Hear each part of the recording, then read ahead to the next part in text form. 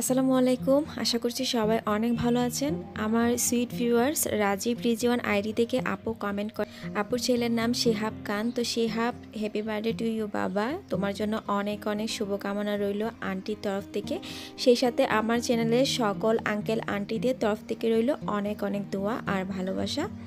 তো যাই হোক, আজকের ব্লগটি মূলত একটা টিউটোরিয়াল ব্লগ আমি আপনাদের সাথে শেয়ার করব। তো এটার জন্য আমি ওনার টিউটোরিয়াল অলরেডি আগে দেখিয়েছিলাম। তো আজকে আমি কামিজের টিউটোরিয়াল দেখাবো। তো কামিজের জন্য আমি আজকে যে কামিজটা নিয়েছি, এটা হচ্ছে চিকেন কাপড় দিয়ে আমি কামিজ করেছি। এটার নিচে দিয়েও কাজ আছে, দেখতে পাচ্ছেন। এছাড়া হাতাতেও এটা কিন্তু কাজ অলরেডি আছে, বাট আজকে আমি গলায় আর এটার বডিতে কাজ করে দেখাবো। তো একটা আপুর হাইলি রিকোয়েস্ট ছিল যে রেডিমেড কামিজের মধ্যে কাজ কিভাবে করবে, সুতার কাজ কিভাবে করবে এটা দেখানোর জন্য। তো নর্মালি আমি চেয়েছিলাম এটার মধ্যে হ্যান্ড প্রিন্ট করতে। এটার মধ্যে তো আমি মাঝখানে হ্যান্ড প্রিন্ট করব, মানে বডিতে আমি হ্যান্ড প্রিন্ট করব, বাট গলার অংশটুকু আমি সুতার কাজ রেখেছি শুধুমাত্র আপুর রিকোয়েস্ট রাখার জন্য, যাতে করে আপু বুঝতে সহজ হয় যে রেডিমেড কামিজেও কিন্তু সুতার কাজ করা যায়। আর মাঝখানে আমি হ্যান্ড প্রিন্ট করব। তো আপু চাইলে কিন্তু মাঝখানে আমি যেখানে হ্যান্ড প্রিন্ট করব সেখানেও সুতার কাজ করা যায়। তো নর্মালি রেডিমেড কামিজে কিন্তু সুতার কাজ কিন্তু করতে তেমন একটা অসুবিধা হয় না। যতটুকু অসুবিধা হয় সেটা হচ্ছে হাতায় আর গলাতে। তো গলাতে কিভাবে খুব ইজিলি আপনারা হাতের কাজ মানে সুতার কাজ করতে পারবেন, তো সেটা তো আমি দেখিয়ে দিচ্ছি। আর হাতাতেও কিন্তু খুব ইজিলি করতে পারবেন। তো সেটার জন্য আপনাদের ছোটো সাইজের যে ফ্রেম থাকে, তো সেই ফ্রেমগুলো কিনে নিতে হবে। সেই ফ্রেম কিনে আপনারা খুব ইজিভাবে হাতে কাজ করতে পারবেন। এছাড়াও যদি আপনাদের অসুবিধা হয়, তো সেক্ষেত্রে হাতা সেলাই করার পরে হাতার সেলাইটা একটু খুলে ফেলবেন, খুলে ফেলে হ্যান্ড কাজ মানে হাতের কাজ করে তারপরে আপনারা আবার সেলাই করে দিতে পারবেন। তো যাই হোক, আমি এখানে দেখতে পাচ্ছেন একটু এঁকে নিয়েছি। তো এঁকে কিভাবে নিয়েছি এটা ক্যামেরাতে ক্লিয়ারলি আসছে না। তো আমি যখন কাজ করব আপনারা বুঝতে পারবেন কিভাবে এঁকেছি। আমি পেন্সিল দিয়ে একটু এঁকে নিয়েছি, না আঁকলেও কিন্তু কোনো সমস্যা হতো না। তো আমি যে ফ্রেমে কাজ করব আমি সেটা আগের ভ্লগেও কিন্তু বলেছিলাম, ফ্রেমটা অবশ্যই কাপড় দিয়ে মুড়িয়ে নিতে হবে। সেক্ষেত্রে আপনার কাপড়টা কিন্তু অনেক ভালো ফিটিং হয়ে থাকবে। তবে আমার কাছে যেটা মনে হয়, যেটা সবচেয়ে ইজি লাগে, সেটা হচ্ছে কামিজ সেলাই করার আগে কাজ করে নেওয়া। তো যাই হোক, আমি এখানে ডিএমসি সুতা নিয়েছি। এগুলো পার পিস আপনারা 5.5 টাকা করে পেয়ে যাবেন। আমি পার পিস 5.5 টাকা করে নিয়েছি। আপনারা হয়তো একটু কম বা বেশি দামে হয়তো 6 টাকা দামে পেয়ে যাবেন। এখানে আমি নীল কালার, পেস্ট কালার আর হলুদ কালার ব্যবহার করব সুতা। যেহেতু আমি ম্যাজেন্টা কালারের কামিজ সেলাই করেছি, তো ম্যাজেন্টা কালারের সাথে নীল কালার, হলুদ কালার আর পেস্ট কালার কিন্তু খুব ভালো যায়। এছাড়াও কিন্তু কালো সুতাও কিন্তু অনেক ভালো লাগবে। তো আমি যেখানে মাঝখানে মানে অর্থাৎ যে বডিতে আমি যে কাজ করব, তো সেখানে আমি কালো শেড রেখেছি আর কি। এই কারণে আমি গলায় কিন্তু কালো শেড দিচ্ছি না। আর আজকে গলায় আমি যে ডিজাইনটা করব এটা একটু ফুলকারি স্টাইলে হবে, এই কারণে আমি এখানে ডলার ইউজ করব। তো আমি যে গতবার ওনার টিউটোরিয়াল আমি আপনাদেরকে দেখিয়েছিলাম, অনেকজনে প্রশ্ন করেছেন যে ডলার যে আমি লাগিয়েছি সেগুলো উঠে যাবে কিনা। না, ডলার উঠবে কেন, আমি ওখানে ফেব্রিক গ্লো ইউজ করেছি। তো ফেব্রিক গ্লো দিয়ে কাজ করলে বা ফেব্রিক কালার দিয়ে কাজ করলে, ফেব্রিক মানে আপনারা বুঝতে পারছেন কাপড়, তো কাপড়ের রং বা কাপড়ের গ্লো সেগুলো কাপড় থেকে উঠবে না। তো আপনারা নিশ্চিন্তে এগুলো করতে পারেন। তো আমি যে ডলারে কাজ করি এটা কিন্তু একদম অনেক টেকসই হয়। আর এছাড়াও কিন্তু আমি ফেব্রিক গ্লো দিয়ে কিন্তু বিভিন্ন আপনি চুমকি, স্টোন সব কিছু কাজ কিন্তু ইজিলি করতে পারবেন। তো আমি গলায় অলরেডি এক লাইন করে নিয়েছি। তো এটা কিভাবে করেছি আপনারা দেখতে পেয়েছেন। এরপরে হচ্ছে আমি এভাবে জাস্ট একটু লম্বা লম্বা করে একটু মানে ফুল করে নিয়েছি আর কি। তো এখানের মাঝখানে হচ্ছে আমি ডলার বসাবো, এই কারণে আমি এভাবে করেছি। তো এখন হচ্ছে আমি 3 কোণা বিশিষ্ট ত্রিভুজের মতো করে একটা এঁকে নিয়েছি। তো ওখানে আমি একটা ত্রিভুজ আমি নীল কালার সুতা দিচ্ছি, আর একটা ত্রিভুজ আমি পেস্ট কালার দিব। আর এখানে আমি ভরাট ফোর যেটা এটা ইউজ করছি আর কি। ভরাট ফোর বলতে এটা পুরোটা একদম ভরা থাকবে সুতা দিয়ে। আর এখানে আমি ডাবল সুতা করেছি। আর এই সুতাগুলো কিন্তু অনেকটা মোটা থাকে, ডিএমসি সুতাগুলো কিন্তু অনেকটা মোটা থাকে, এ কারণে কিন্তু বেশ ভালো লাগে। সুতার কাজগুলো কিন্তু অনেক দূর থেকেও দেখা যায়, অনেক সুন্দর লাগে। তো আমি একটা কোণ করে নেওয়ার পরে একটা কোণ গ্যাপ রেখেছি, যেহেতু ওখানে আমি পেস্ট কালার দিব। তো এখানে আমি আরেকটা কোণ করে নিয়েছি নীল কালারের, অর্থাৎ দুই পাশে নীল কালার, মাঝখানে পেস্ট কালার। তো আমি এভাবেই করে নিচ্ছি সকল কোণগুলো। যারা নতুন তাদের জন্য আমি সব কিছু ডিটেলসে বলার ট্রাই করছি, যাতে করে আপনারা কাজগুলো করতে অনেক বেশি ইজি হয়। তো কাজ করার সময় আপনারা অনেক বেশি টেনে টেনে সুতা ঢোকাতে যাবেন না, এতে করে দেখা যাবে কাপড়ের ফিনিশিংটা নষ্ট হয়ে যাবে। আপনারা খুব আলতো হাতে করবেন আর সবসময় চেষ্টা করবেন কাপড় সেলাই করার আগে কাজ করতে, এতে করে গলার কাজটা কিন্তু অনেক বেশি ফিনিশিং হয়। বডিতে কাজ করতে প্রবলেম হয় না, বাট গলার কাজটা ফিনিশিং করতে কিন্তু একটু প্রবলেম হয়ে যায়। তো আপনারা আমি যেভাবে করছি সেভাবে করলে কিন্তু আপনাদের কাজগুলো অনেক সুন্দর হবে। তো দেখতে পাচ্ছেন সবগুলো কোণ কিন্তু করা হয়ে গিয়েছে। আমি মাঝখানে জাস্ট এরকম করে একটু ডিজাইন করেছি, যাতে করে এটা ডিজাইনটা দেখতে সুন্দর লাগে। তো গলার মাঝখান বরাবর এভাবে করলে কিন্তু সুন্দর লাগে। তো আমি যে গোল গলার ডিজাইনটা একটু গোল করেছি, এই জন্য এই ডিজাইনটা করেছি। আপনারা চাইলে কিন্তু স্কোয়ার টাইপের গলা করলেও কিন্তু এই ডিজাইনটা বেশ ভালো লাগবে। তো আমার পুরোপুরি ডিজাইন করা হয়ে গিয়েছে। আপনারা বোঝার সুবিধাটা আপনারা স্ক্রিনশট নিয়ে রাখতে পারেন। তো এখানে জাস্ট আমি এখন ডলার বসাবো। তো ডলারের জন্য আমি মাঝারি সাইজের এই ডলারগুলো নিয়েছি। ডলারের দাম কিন্তু বেশি না, 1 তোলা ডলার কিন্তু মাত্র 20 টাকা। তো 1 তোলায় কিন্তু অনেকগুলো, প্রায় কয়েকটা ড্রেস কিন্তু আপনি করে নিতে পারবেন। অনেকগুলো কিন্তু ডলার হয়, কারণ ডলার কিন্তু অনেক বেশি পাতলা, তো এই কারণে কিন্তু অনেক বেশি ধরে 1 তোলাতে। তো আমি এখানে দেখতে পাচ্ছেন ফেব্রিক গ্লো নিয়েছি। ফেব্রিক গ্লো কত দিয়ে কিনেছি মনে নেই, কারণ এটা কিনেছি অনেক দিন হয়ে গিয়েছে। একটা গ্লো কিন্তু আপনি যত্ন সহকারে রাখলে কিন্তু অনেক দিন, প্রায় 6 থেকে 8 মাসও ইউজ করতে পারবেন। তো আমি জাস্ট এইভাবে গ্লোগুলো লাগিয়ে নিয়ে তারপরে এর মধ্যে হচ্ছে আমি ডলারগুলো বসিয়ে নিচ্ছি। আর ডলার লাগানোর ক্ষেত্রে আমি গ্লুটা একটু বেশি করে দিয়েছি। আপনারা হয়তো দেখতে পাচ্ছেন একটু এদিক সেদিক গ্লু বের হয়ে গিয়েছে। এটাতে আপনারা ঘাবড়ানোর কিছু নেই, কারণ একটু পরে যখন শুকিয়ে যাবে তখন সাদা কালারটা আর দেখা যাবে না।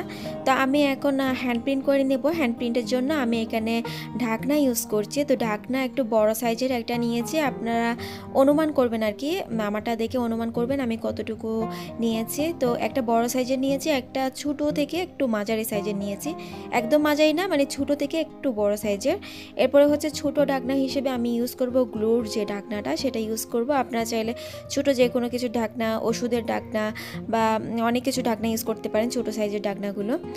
তো ফার্স্টে যেটা করতে হবে, বড় সাইজের ঢাকনা দিয়ে আঁকতে হবে। সেক্ষেত্রে ভিতরে যে আপনারা যে ঢাকনাগুলো দিয়ে চাপ দিবেন, মানে গোল যে বৃত্তটা করবেন, সেটা দেখতে অসুবিধা হবে না। মানে কতটুকু গোল করবেন বা বাঁকা যাচ্ছে কিনা সেটা দেখতে আর অসুবিধা হবে না। এজন্য আপনারা ফার্স্টে বড় ঢাকনা দিয়ে গোল করে নেবেন। তো আজকে আমি এখানে মূলত হ্যান্ড প্রিন্ট করব ডাইস দিয়ে। তো ডাইসগুলো আমি হাতে তৈরি করছি। এখানে আমি আজকে 3টা ডাইস বানাবো। তো এই ডাইসগুলো যদিও আমার আগে ডাইসগুলো আমি করে দেখিয়েছিলাম, তো সেই ভিডিওগুলো যারা দেখেননি তাদের জন্য আজকে আমি এইটা রেখেছি। এটা স্কিপ করিনি আমি কিভাবে ডাইস তৈরি করছি। তো আলো দিয়ে আমি ডাইস তৈরি করছি। খুব ইজিলি কিন্তু আলো দিয়ে অনেক রকমের ডাইস তৈরি করা যায়। অনেকেই দেখা যায় স্বল্প বাজেটে করতে চান। তো টাকাটার চেয়েও বড় কথা হলো সব জায়গায় সব জিনিস অ্যাভেলেবেল পাওয়া যায় না।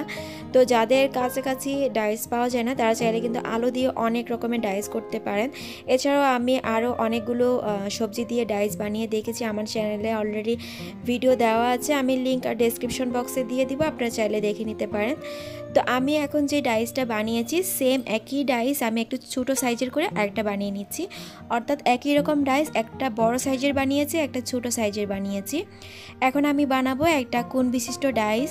তো এটাও কিন্তু আমি আগে বানিয়ে দেখিয়েছি। এছাড়াও আমি ওড়নাটা যখন বানিয়েছিলাম তখন কিন্তু এই ডাইসটাই আমি বানিয়েছিলাম। খুব সহজ, কিন্তু এটা খুব সহজে কিন্তু বানানো যায়। তো বানানোর ক্ষেত্রে ছোটো চাকু দিয়ে যদি আপনারা কাটতে যান তাহলে অনেক বেশি সহজ হয়, বাট আমার কাছে ছোটো চাকু নেই, এই কারণে আমি বড় চাকু দিয়ে করছি। তো এভাবে আমি 3টা ডাইস কিন্তু করে নিয়েছি। দেখতে পাচ্ছেন খুব ইজিভাবে কিন্তু করে নিয়েছি। এখানে আমি আজকে রং ইউজ করব সবুজ কালার, হলুদ কালার, কালো, সেই সাথে নীল। তো আমার কাছে নীলটা আনা নেই, আমি নীলটা বাসায় আপা কাজ করতে এসেছে, তো আপাকে বলেছি এটা আনতে, তো আপা আনতে গিয়েছে। তো যাই হোক, এ ফাঁকে আমি অন্যান্য কালারগুলো দিয়ে রং করে নিচ্ছি। আমি ফার্স্টে বৃত্ততে যেটা করছি সেটা হচ্ছে বাসন্তী কালারের, যেটা হলুদ কালার আর কি, গাঢ় যে হলুদ কালার, তো সেটা দিয়ে রং করছি। আপনারা দেখলে বুঝতে পারবেন আমি কিভাবে কি করছি। যারা আমার চ্যানেলটি এখনও সাবস্ক্রাইব করেননি আমার চ্যানেলটি সাবস্ক্রাইব করবেন। আর হ্যাঁ, সাবস্ক্রাইব করা কিন্তু একদমই ফ্রি। তো আপনারা সাবস্ক্রাইব করে আমার উৎসাহটা আরও বাড়িয়ে দিবেন। আপনাদের সাবস্ক্রাইব, আপনাদের লাইক আমাদের কাজ করার আগ্রহ কিন্তু আরও বাড়িয়ে দেয়। আর যারা অলরেডি সাবস্ক্রাইব করে আমার সাথে আছেন তাদের সকলকে অসংখ্য ধন্যবাদ জানাই। তো এখন হলুদ কালারটা দিয়ে আমি বৃত্ত করে নিয়েছি, এখন আমি কালো কালারটা দিয়ে করছি। তো এতদিন আমি সবজি দিয়ে ডাইস করে দেখিয়েছি, এখন দেখাচ্ছি আমি কটন বাড দিয়ে কীভাবে হ্যান্ড প্রিন্ট করা যায়। আসলে হ্যান্ড প্রিন্ট চাইলে সব কিছু দিয়ে করা যায়, শুধু একটু বুদ্ধি কাটিয়ে যদি আপনি কাজ করেন তাহলে মোটামুটি অনেকটা সহজ। আমার সবচেয়ে সহজ মনে হয় এই কাজটা, হ্যান্ড প্রিন্টের কাজ, আর সবচেয়ে আনন্দ লাগে এই কাজটা করার সময়, আমার খুবই ভালো লাগে। তো হ্যাঁ, আপনারা দেখতে পেয়েছেন আমি কটন বাড দিয়ে কিন্তু খুব সুন্দরভাবে গোল করে করে চারপাশে আর কি, এটা বৃত্ত চারপাশে আর কি একটু প্রিন্ট করে নিয়েছি। তো এখন বড় সাইজের যে ডাইসটা আমি তৈরি করেছিলাম সেটা দিয়ে একটু প্রেস করে নিচ্ছি। আর এখানে কিন্তু আমি একটু স্কিপ করছি না, আপনারা বোঝার সুবিধার্থে, আপনারা বুঝতে সহজ হবে। আমি যেহেতু এখানে মানে আঁকি নাই, কোথাও একটু আঁকি নাই যে কোথায় কোথায় আমি ডাইসটা বসাবো, তো এটা আমি আপনাদেরকে বলে দিচ্ছি। আপনারা দেখতে পাচ্ছেন আমি অপোজিট একটা পাশে যেখানে ডাইসের চাপটুকু দিয়েছি ঠিক তার অপোজিট সাইডে ডাইসের চাপটুকু দিচ্ছি। তো এভাবে কিন্তু খুব সহজে আপনারা বুঝতে পারবেন, আপনাদের আর উল্টাপাল্টা হবে না। অনেক সময় দেখা যায় এক ফাঁকে বেশি পড়ে গিয়েছে বা অন্য সাইডে আবার কম পড়ে গিয়েছে, এরকম হয়। তো আপনারা এভাবে করবেন। আমি একটু ফাঁকা রাখছি কারণ মাঝখানে আমি যে ছোটো সাইজের যে ডাইসটা বানিয়েছিলাম সেটা দিয়ে মাঝখানে আমি অন্য কালার দিয়ে প্রেস করব আর কি, এই কারণে আমি একটু ফাঁকা করছি। তো দেখতে পাচ্ছেন এইভাবে আপনারা আড়াআড়িভাবে করতে গেলে কিন্তু খুব সুন্দরভাবে হয়ে যাবে, আর উল্টাপাল্টা হবে না, এক জায়গায় বেশি এক জায়গায় কম এরকম চাপ পড়বে না। তো আমি এখন ছোটো সাইজের ডাইসটুকু নিয়েছি। তার আগে আমি এখানে যেহেতু আমার এটা কোটা প্রিন্টের একটা কামিজ আমি নিয়েছি, কামিজটাতে বলতে পারেন এটাতে অলরেডি কাজ করা আছে, তারপর আমি করে দেখাচ্ছি আপনাদেরকে, এর উপরে আরও কাজ করছি। এটার মাঝখানে মাঝখানে কোটা আছে, তো এ কারণে যখন আমি ডাইসটা প্রেস করেছিলাম ভালোভাবে চাপটা পড়ছিল না। এক কালারের কামিজে বা এক কালার কাপড়ে কিন্তু ডাইসের চাপটা খুব সুন্দরভাবে বসে। তো এখানে যে হালকা করে রঙটা পড়েছে, এ কারণে আমি তুলির সাহায্যে যেখানে যেখানে রঙ একটু হালকা পড়েছে সেখানে আবার রঙ করে নিয়েছি। তো আপনারা এভাবে করতে পারেন। আর এক কালার কাপড়ে করলে কিন্তু সবচেয়ে বেশি ভালো লাগে, বাট আমার এই চিকেন কাপড়টা অনেক বেশি সুন্দর লেগেছিল। সবচেয়ে সুন্দর লেগেছিল এটার কালারটা, আমার ম্যাজেন্ডা কালারের কাপড় আমার বরাবরই খুব ভালো লাগে। হলুদ কালারটা ভালো লাগে, বাট হলুদ কালার কামিজ, হলুদ কালার ওড়না সবই যদি হলুদ কালার হয় আমার কাছে কেন জানি ভালো লাগে না। তো হলুদের সাথে কিন্তু ম্যাজেন্ডার কম্বিনেশনটা খুব ভালো যায়, এ কারণে আমি হলুদ কালার ওড়না করেছি, সেই সাথে কামিজ করেছি আমি ম্যাজেন্ডা কালার, আর এর সাথে কিন্তু ম্যাজেন্ডা কালার প্লাজো, চুড়িদার বা স্কার্ট প্লাজো সব কিছু কিন্তু অনেক বেশি ভালো লাগবে। এরকম একটা ড্রেস যদি আপনারা হলুদে পরে যান বা আপনারা ফাল্গুনে যদি পরেন তাহলে কিন্তু অনেক বেশি ভালো লাগবে। তো যাই হোক, এই ফাঁকে কিন্তু আপা কিন্তু নীল কালারের রঙটা নিয়ে এসেছে। এটা কিন্তু ফেব্রিক, অ্যাক্রিলিক ফেব্রিক কালার, আমি বারবার বলছি কালারের নাম, তারপরে অনেকেই হয়তো বুঝতে অসুবিধা করেন, আমাকে বারবার কোয়েশ্চেন করেন যে কালারটার নাম কি।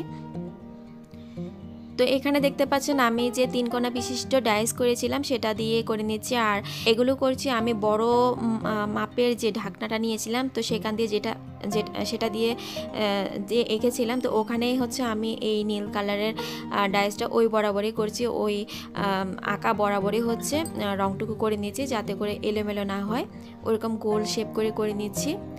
দেখতে পাচ্ছেন খুব সহজে আমার 5 থেকে 10 মিনিট সময় লেগেছে এক একটা ফুল তৈরি করতে। আমি এই পুরো কামিজটাতে আমি 4টা ফুল ব্যবহার করেছি।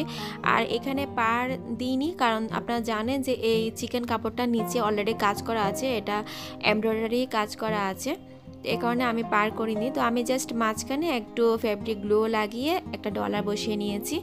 তো এভাবে আমি করে নিয়েছি, দেখতে পাচ্ছেন খুব সহজে। তো একইভাবে আমি 4টা ফুল করে নিয়েছি একই কালার দিয়ে, আপনারা চাইলে অন্য কালারও করতে পারেন বা এক একটা এক এক কালারও করতে পারেন।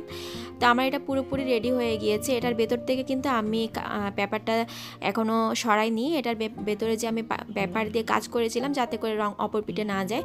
তো অনেকেই কিন্তু আমি কিভাবে এটা শুকাই এটা জানতে চেয়েছেন, তো আমি এভাবে গ্রিলে সবসময় দিই যাতে করে গ্রিলে রোদ ভালো আসে, তো এ কারণে সবসময় গ্রিলে শুকাতে দিই। আর অনেকজনে জানতে চেয়েছেন যখন শুকাতে দেই তখন কি রংটা নিচে নেমে আসে কি না বা কতক্ষণ পরে শুকাতে দিব।